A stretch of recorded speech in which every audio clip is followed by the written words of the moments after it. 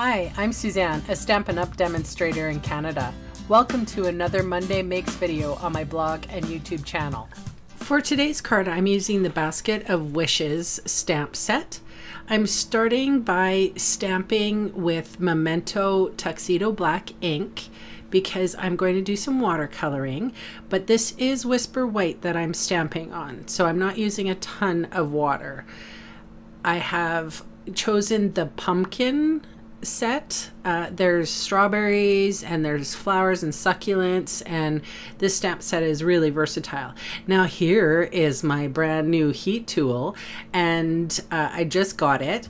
The first setting is for ink drying and the second setting is for embossing.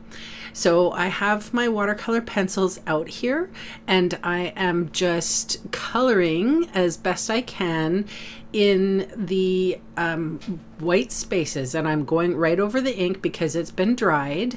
And you can see I have some little pieces of watercolor paper that I have scribbled on the watercolor pencil. So sometimes I use that. I find that I have a little bit better control on lightness and darkness of the paint, but and then sometimes I go in with the actual watercolor pencil, and then I'm able to color directly and use it the way it's intended. I find that picking up the color from these little swatches I've made helps to, I can mix two colors together. I can use it like an actual watercolor.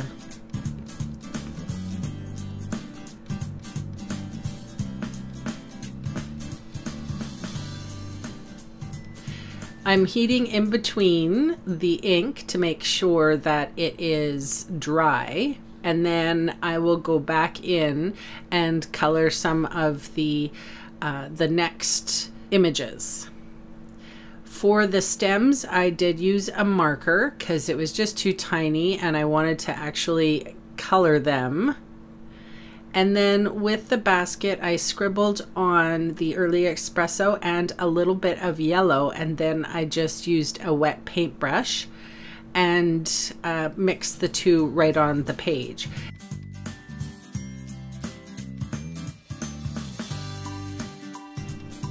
And you can see that I do have a little bit of warping, but that's okay. It's going to warp a little bit more.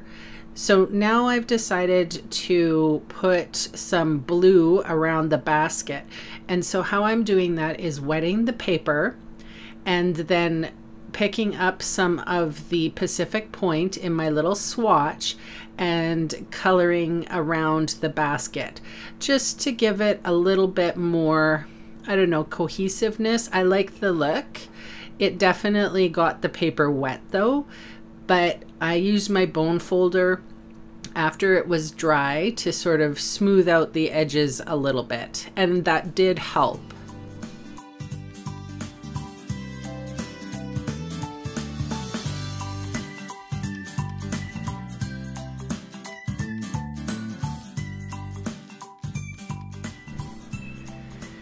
So now I have a piece of Sahara sand and I am just creasing that. With the Whisper White piece, I just cut it down to 4 inches, and I wanted to add this little bit of Cheers to the Year designer series paper. It has gold and champagne and copper in it, and just cut off the excess here. And then I am putting some fast fuse on the back. I'm trying to get the edges, and I really go over where that basket was. I could see it's warping a little. And now I'm just placing that on my card base. I tried doing it one way, but it was easier to do it this way, laying it flat. And I just cut off anything that was hanging off the edge. Now I've forgotten the sentiment, so I use the Memento Tuxedo Black again, and that is my card. Thanks so much for joining me, and I'll see you again soon. Bye!